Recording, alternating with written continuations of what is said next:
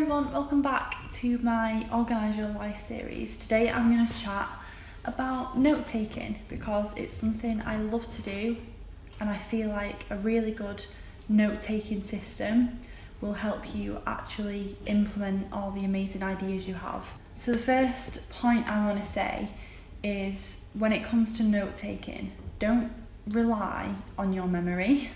Just don't do it, because you're a human being and you're probably going to forget stuff, you're probably going to get busy and stressed. So actually getting pen to paper or finger to touch screen, if you're very digital based, is vital to not forget anything.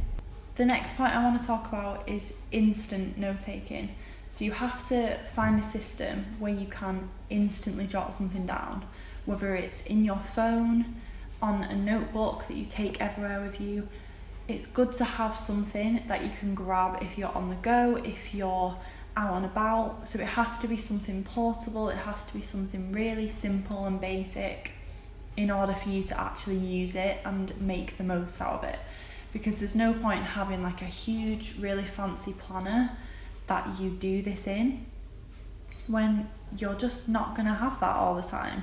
You could be out shopping and get a really good idea, or hear a podcast at the gym and be really inspired by something. But if you don't have a really instant, easy, on-the-go system to jot those notes down, then they are going to go out of your head and not be acted on. So I like to have something in my phone. I am a pen to paper person, and generally I do like to brain dump ideas on paper, but I think for on-the-go note taking, just the Notes app in your phone is great. Evernote is also great because it syncs with your phone. So I have the app on my phone and I have the software on my laptop.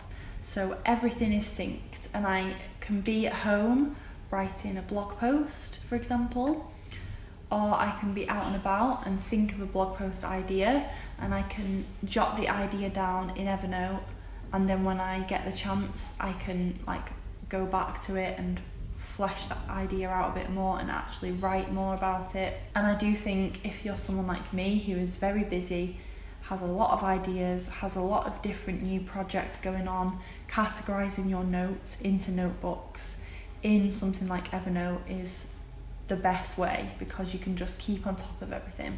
I also do want to give a shout out to my bullet journal, because that is a great place for lists. It just keeps me organised. It helps me brainstorm ideas and lists for everything. It is one of my favourite ways to get pen to paper and to get organised with my notes. So Evernote and my bullet journal, I would say, are my two favourites. So I hope you found this useful. This is amazing if you're a business owner, if you want to make more time for personal growth and achieving your goals. If you want to hear about anything specific in the Organise Your Life series, please leave a comment below. I am definitely going to be chatting more about business, time management, productivity, all those types of things. So let me know anything specific you want to see next and I will add it to the list. Please subscribe for 3 new videos every single week, and also be sure to join our email community to be updated on behind the scenes and other exciting stuff that's going on. And my neighbours have started building an extension now, so it's the perfect time to end this video.